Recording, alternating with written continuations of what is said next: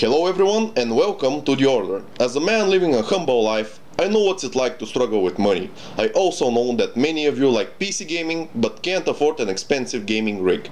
No fear, The Order is here. Today we are making an epic $350 struggle gaming rig. Starting off with the motherboard, I have chosen the ASUS H81M-K. This is a board from ASUS, another favorite manufacturer of mine. It's a basic board, but it's affordable, and for our purposes it will get the job done. It supports SATA 3, USB 3.0, but it doesn't support PCI Express 3.0. However, the slot still runs at X16 2.0, which is more than enough for our graphics card. Now this might look like a basic board, but it has one distinct feature. It supports overclocking of the new Pentium G3258. Yes, some motherboard manufacturers like ASUS and others have unlocked overclocking for the G3258 on some of their lower end boards. Now in the future, Intel might lock this feature, so be careful what software and BIOS updates you apply to your board. The current price for this board is $51. For the CPU, I have chosen the Pentium G3258. This CPU has gotten a lot of attention in the last few weeks. It's an anniversary edition CPU by Intel, so what does that mean? It means that you get an inexpensive, awesome performing Haswell CPU with a certain addition to it. This CPU is unlocked. Yes, it's overclockable, but there is more. Some motherboard manufacturers have unlocked overclocking for the CPU on their H81, H97, H87, B85 motherboards, meaning you can overclock the CPU on inexpensive boards. Now the purpose of this CPU is to combat the Athlon X4 in the low-end market, and so far it is doing it quite well.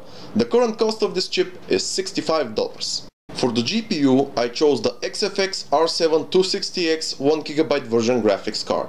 This is probably the most distinct feature of this build. Most PC builders configure APU or IG based systems for this budget, but I managed to fit in a discrete GPU solution.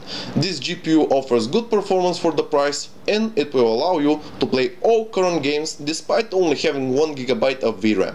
Now this is a budget GPU. You will have to make some graphics quality sacrifices in order to play comfortably. Current price $89. For the RAM, I went with the Crucial Ballistic Sport 8GB DDR3 1600MHz stick. Now fitting 8GB of RAM and a discrete GPU for $350 is basically a miracle. I went with 8GB because I wanted to make this build somewhat future-proof, and considering the RAM requirements for current and future games, I think that I made the right choice. This is a well-performing stick by Crucial, and it fits our budget. The cost $72. Now some of you may wonder, why did I go with 8GB of RAM and the 260X and not get 4GB and something like a 750 Ti? In the previous section I mentioned the RAM requirements of current games. Let's look at TIFF. We can see that in the recommended system requirements there is a requirement for 6GB of RAM.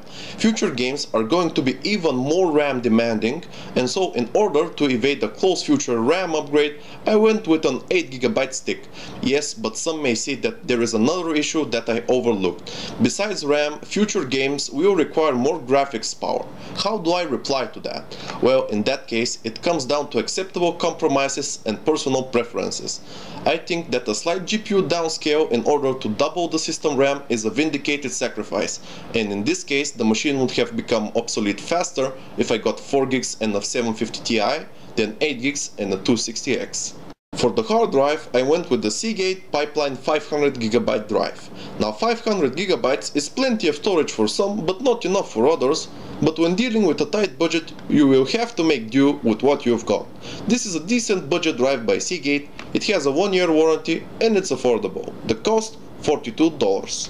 For the PSU, we're going with the EVGA 430W bronze PSU. 430 watts is plenty of power for the system, and it even leaves us some headroom for upgrades. It's a 80+ bronze unit and it has enough leads for the entire rig. This power supply costs only $19, which is an awesome price for a bronze certified EVGA unit. Last up is the case. I went with the DIY PC FM08 Bluetooth Black. This is probably my favorite case for budget builds. It supports USB 3.0 and 2.5-inch SSDs. It has a pre-installed 120mm fan plus several more fan mounting spots. The color might not appeal to all, but for the cost you cannot complain. The price $22. This is my part selection for $350. Now let's make a commentary on the build. The overall price of the rig is between $350 and $370 after rebates. For the price, I think that I composed an awesome budget gaming PC. It has a good performing, overclockable dual-core CPU, 8 GB of RAM, a 260X discrete GPU, a 500GB hard drive, a bronze certified 430W PSU, and a decent case. For the price, I think it would be difficult to compose a better rig.